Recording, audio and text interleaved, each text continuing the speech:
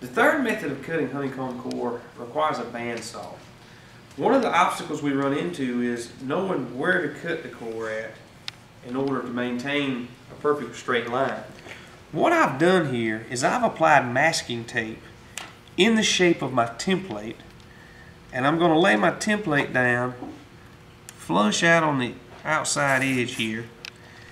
And to get that straight line, now I'm simply going to take and mark on top of the masking tape. Now, depending on if you have a pen or a marker, you can get a nicer line than I have here. But what I would do is remove the template now that I have me a straight line and take the material over to the bandsaw and simply cut down this line.